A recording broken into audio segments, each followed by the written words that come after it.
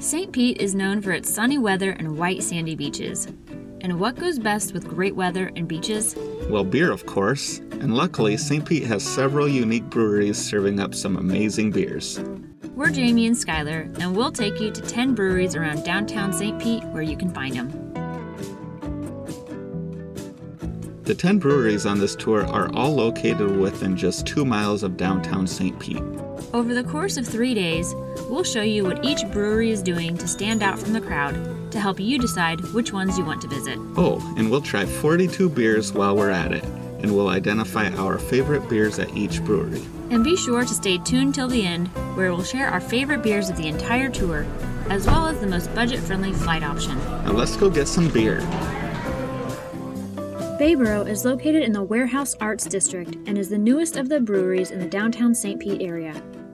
Bayboro is a veteran-owned brewery that is community-focused and offers great indoor and outdoor space. The beer was great, there was live music on the patio, and a food truck outside. So we were able to get a flight here at Bayboro. On the left we have a vanilla imperial porter. Then we have a peanut butter stout. After that we have a Belgian strong ale. And on the right we have a creamsicle IPA. We do want to mention that Bayboro had a pretty unlucky start. This brewery had its grand opening on St. Patrick's Day this year, which was also the day the state of Florida issued a mandatory shutdown order. Fortunately, they were able to stay afloat, and we're thankful to be able to enjoy their beer and support a local business. Skylar's favorite at Bayboro was the Imperial Vanilla Porter, and my favorite was the Creamsicle IPA. The second brewery on our tour is Three Daughters. It's also located in the Warehouse Arts District and is just over a quarter mile from Bayboro. Three Daughters is a large brewery that opened in 2013 and is well established in the St. Pete area. It has both indoor and outdoor bars and offers beers, ciders, hard seltzers, and sodas. Three Daughters also has a very large stage, perfect for live music.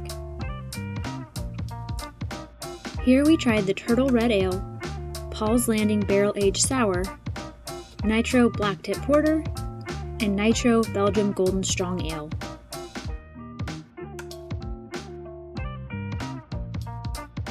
Three Daughters also offers many games like darts, shuffleboard, and pinball. My favorite was the Nitro Black Tip Porter, and Skylar's favorite was the Nitro Belgian Golden Strong Ale. Alright, we just finished our second brewery experience, and that was at Three Daughters. We really enjoyed the music. We got to play shuffleboard. Overall, it was a great experience, and we'll see what the next brewery has to offer. The third brewery on the tour is If I Brewed the World. It's only about 2 blocks from Three Daughters, but is technically located in the Grand Central District. Immediately, this brewery reminded us of the 90s. Face Mask champion.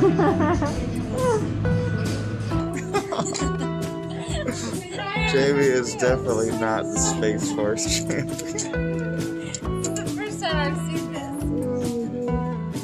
this. Yes, I did grow up with this game in my home, but there's still no excuse for being this bad. Oh, there you go. Hey, Earth.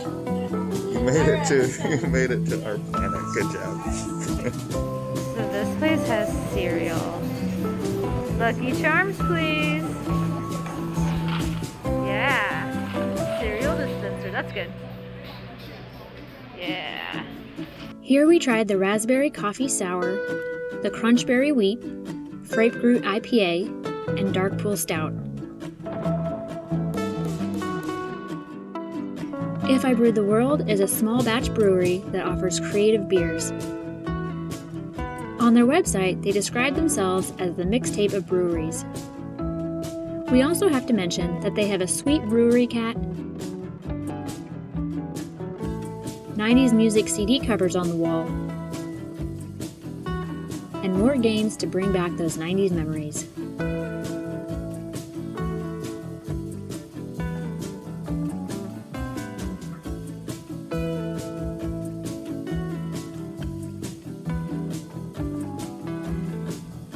Here we agreed on our favorite, which was the crunchberry wheat. They are spot on with the crunchberry flavor. We're here at our third brewery, If I Brewed the World. So when you walk into If I Brewed the World, it's kind of like walking into the 90s. And being kids that grew up in the 90s, we absolutely loved it. It's kind of like walking into the 90s living room. There was 90s wrestling playing on the TV when we walked in. There's a bunch of 90s games. There's a cat, which isn't really 90s, but we like cats, so that was a plus. And oh yeah, there's a bunch of 90s albums on the wall, which was also really cool. Definitely worth putting on your list of breweries to hit up. Hey everybody, it is day 2 of our St. Pete Brewery Tour. Yesterday we made it to 3 breweries, and today we're going to try to make it to at least 4 more. It's really hot in Florida here today, so we're definitely ready to get some cold beers. We'll see you there. We do want to mention that because we were able to get so much footage at each brewery, this will be a 2-part series. Both Part 1 and Part 2 will each include 5 breweries. Be sure to subscribe so you won't miss Part 2 of the awesome breweries in St. Pete. The 4th stop on our tour is Avid Brew Company. It's located in the Grand Central District. Avid actually started off as a brew supply and hydroponics store, but within the last year or so, they also started brewing their own beer. So not only is it a great place for those who love drinking beer, but also for those who love brewing it. We'll see you inside.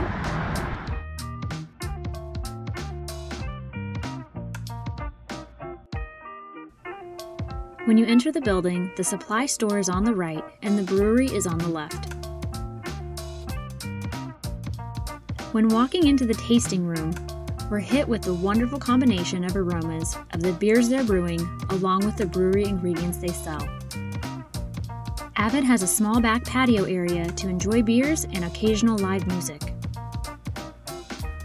During our visit, Avid had only reopened a few days prior. We were able to enjoy the brewery without any crowds.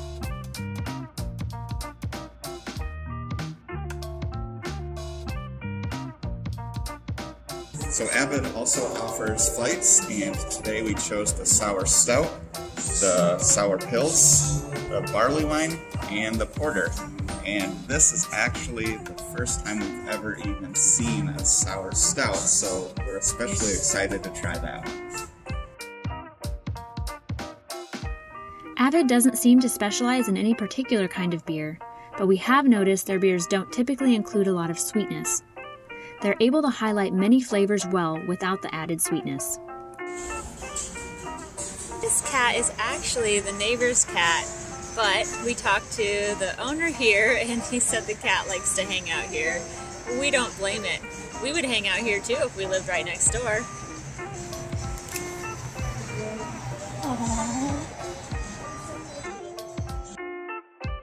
The sour stout was both of our favorites at Avid.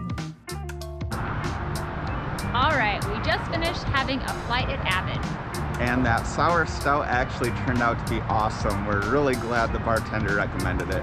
Yeah, we are, because that's not typically a beer we probably would have tried. No, it sounded really weird.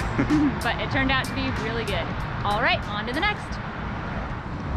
Day 2, brewery number 2 is Pinellas Ale Works, also known as PAW. PAW is known for being a very dog-friendly brewery and also for having a ton of beers on tap. Yeah, I think they typically have around 30 beers, so that's really nice. We'll see you inside. Pinellas Ale Works is also located in the Grand Central District and is only a few blocks away from Avid.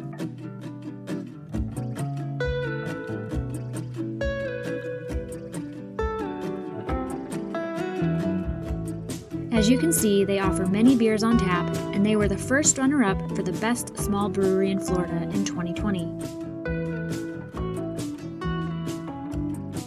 Many of their beer names are dog-themed, and they also offer dog-themed merchandise.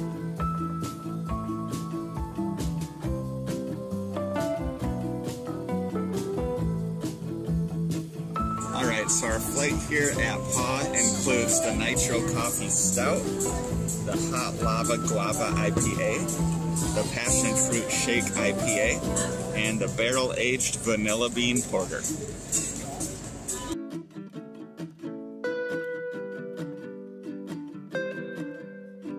Thankfully, during our visit, there were 2 friendly dogs out on the patio that were agreeable to being filmed for this video. Hi, Bear. In general, St. Pete is very animal friendly, but we always expect to find a variety of dogs at Paw when we visit. Hi, Rumor. Hi.